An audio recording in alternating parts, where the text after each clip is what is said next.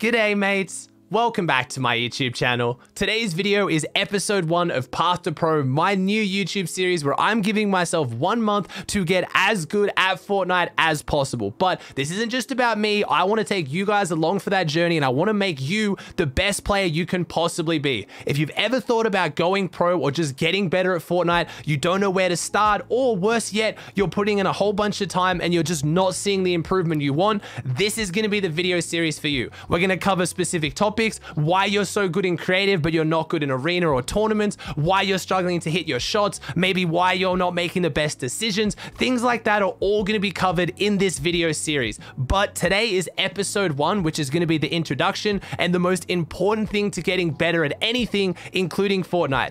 Identifying your weaknesses, figuring out a game plan of how you're going to fix those weaknesses, and then setting up an actual strategy with effective practice, not just going to creative and doing the same builds you've done a million times before and then not getting better at the game. Let's set you up with a game plan and using myself as an example of the things you can look out for to make sure you start going pro at Fortnite. Alright, so step 1, what are your weaknesses? How do you know what your weaknesses are? Some of you might already know this. As soon as I say that, you might know off the top of your head, my aim's not the best and sometimes my edits are a bit shaky, or I have really good mechanics but I make poor decisions, or I'm too aggressive but my builds aren't the best. I want to be very broad at first, then narrow it down to specifics, because that's how you nail down anything. And you might realize there's some parts of your gameplay that you didn't even know were your weaknesses and you thought it was something else entirely. So to start off, when it comes to weaknesses or skills in Fortnite, there's a few broad categories. You have building, you have editing, you have aiming, and you have game sense or just decision making. But most of you guys know that. This is not going to be a super basic guide. I'm going to make sure it applies to anyone of any skill level. Within those different skills though, there's very specific techniques that you need to master to get good at, and that's where you really nail down your weaknesses. When people just say, oh, my aim's bad, that's not good enough. What are you going to do? You're not just going to go into Kovacs or into Fortnite aim trainers and just shoot some targets. What part of your aim isn't good?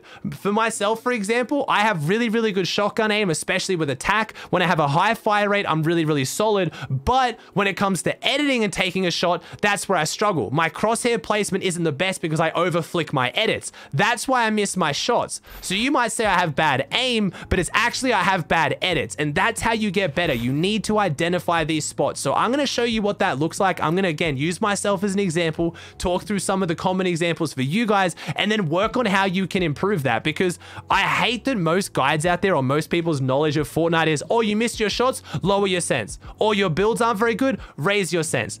It's not that simple. It's not that basic. And I just really dislike these common notions. Let's figure out an actual plan of how you can get better. So using myself as an example, what are my biggest weaknesses? My biggest weaknesses is building for height. So I'm not talking about doing super fancy, over the top, crazy high ground retakes. I'm just talking real simple, effective high builds I am not good at. I've just recently started using double movement, which is helping a lot with my side jumps, but I've just always struggled. And the main reason for this is because I play to my strengths. And you might think, Aussie, everyone should play to their strengths. Yes, but not if you're trying to improve. If you're in a tournament and there's money on the line, or you really want to win a game, yes, play to your strengths. The problem I have is as soon as I verse a better opponent, as soon as I try to improve as a player or do 1v1s against viewers and I'm versing someone good, I box up. I take it to a box fight because that's my comfortable area. I can sit in a box and I can usually beat people with decent edits and decent aim, but I really struggle when it comes to high builds. But I need to work on that. I need to address my weaknesses, set aside the ego, and start practicing that. So that's what I'm forcing myself to do. I am forcing myself to 1v1 my viewers and players who I know are better than me, and force myself to play into my weaknesses, even if it means I get destroyed, so I can improve. If every time I verse a good opponent, I box up and take a box fight, yes, I'm gonna win more often than if I build for height, but my overall cap as a player will never improve. Some players I'm not gonna be able to beat unless I learn how to build fight, and if I never practice it, I'm gonna win some more of my fights in arena, but I'll never get better. That is going to be the biggest step for a lot of you guys. Dropping the ego, playing to your weaknesses when you're practicing, not your strengths. You can't just verse your friends and then every time you struggle at something, don't try it.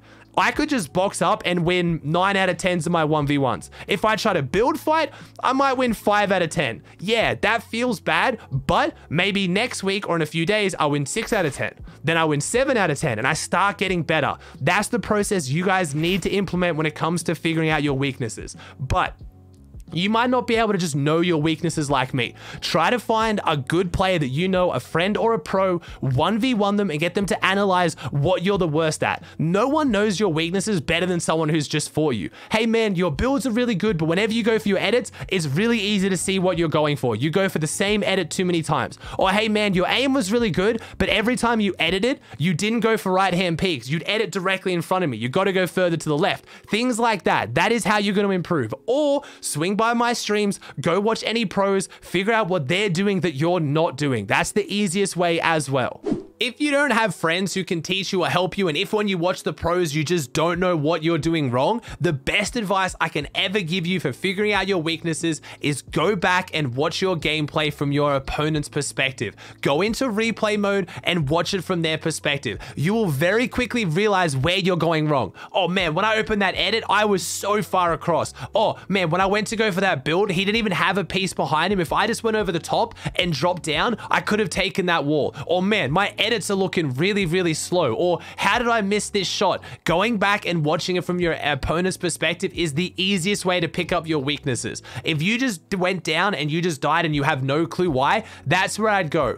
But also, try to reflect on things right after they happen. If you just lost a fight, don't get mad, don't get tilted. What went wrong? Is it just as simple as, oh, I missed that shot? Cool, we're gonna have to work on that. We can talk in future videos about aim training routines to work on specific parts of your aim. That doesn't have to be stressed about too much now. But if you're noticing a pattern, like I said, myself, for example, I notice a pattern. As soon as someone takes my wall because I'm on lower ping, I expect to hold it too much, I panic and I don't have a backup plan. I need to get better at figuring out how to get out of my builds quickly if someone takes my wall. I need to not trust I'm always gonna hold it. Things like that, you'll identify happening time and time again, and then you work on that. Now, when I'm in my fights, I'm very consciously aware, okay, if this guy takes my wall, I've left my backside open, or if this guy takes my wall, I'm ready to flip my stairs. Sometimes it's as simple as just practicing the actual pure mechanics, like flipping a ramp to make sure you do it quickly. Sometimes it's figuring out exactly what you mentally have to be prepared for in that moment.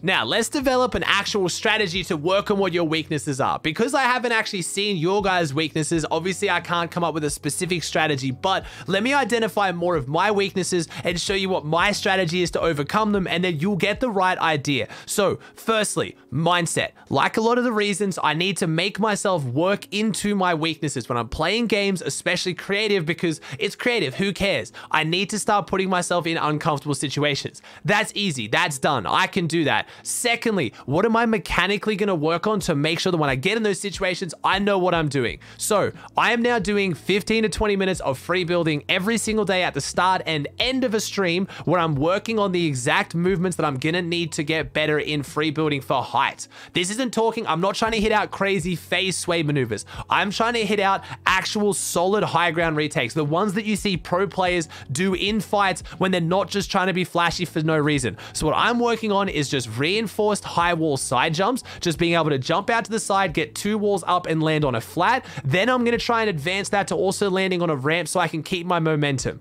Just that. I'm not picking 10 million different things to work on. I'm being very, very specific. Once I can get down a very solid just high wall side jump, then I'm going to move into how do I predict where opponents are so then I can box them and piece control them. This might be super basic to some of you guys, but this is what you need to do. Nail down a maneuver or a simple part of the game that you can now drill every day to work on getting better at that. This isn't the only thing I'm doing. I'm also doing a whole bunch of edit courses, specifically Raiders Box Fight Part 2. I love the fact that it has aiming in between the edit courses. I'm trying to work mostly on the maneuvers that I mess up the most in game. Something as simple, for example, as I know that whenever I'm on a cone, I mess up my wall edits a lot more because I'm a little bit raised up. A lot of the edit practice I've been doing is on a floor. So I'm making myself and forcing myself to do more of the edit course where I'm finding myself on cones more. Things as simple as that. Trying to figure out what you're doing wrong and then go drill the mechanics. And then when you're in a game, mentally force yourself to play into those weaknesses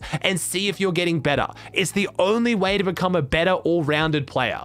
Don't worry, I'm gonna be doing specific videos on exactly what my edit course routines are, and I'm gonna be tracking my progress as I get better. I want this to be a guide for you guys, but I also want it to be entertaining and fun to watch. I want to show you guys my story of me improving and hoping it motivates you guys, because I've been playing Fortnite for a while. I'm better than what I lead on in my videos. I think a lot of you guys think I'm a complete scrub. I'm pretty decent for how little I play the game, but that's because I'm a very reflective person who can figure out how to get better, and the thousands of hours I spend watching players lets me know what I should be doing. I've just got to get these boomer fingers to be fast enough to actually do it. So a lot of what I'm going to be working on is mechanics. Maybe what a lot of you guys need is game sense, but I'm still going to include those videos in there. And the parts that I'm not good at when it comes to those free building and how to 1v1, I'm going to bring in some coaches to get their perspective as well. So don't worry. I know today's video was a bit more vague. That's because I want to get you guys started off on the right step, introduce the series. My future videos will be a lot more detailed. They'll be about what edit courses should you be doing, why I'm doing certain edits, and what I'm practicing. This is just the intro. Last but not least, the final step in introduction to improving is mentality. Admitting that you're not as good as what you think you are, or not as good as you want to be, and you're going to improve. Dropping the ego is going to be the biggest step in improving as a player, and I genuinely think all of you guys watching this have the potential to go pro, or at least be very, very good at the game with way less effort and way less time if you get your mentality right. If I can do it, genuinely anyone can. So that does it for today's video. I hope you enjoyed it. If you did, please chuck a like on it. Let me know in the comments section down below any topics or any areas you specifically want me to work on. If you haven't already and you want to see these more videos, please subscribe to the channel. It would mean the world to me. Thank you so much for watching. I hope you enjoyed, and I'll see you in the next one.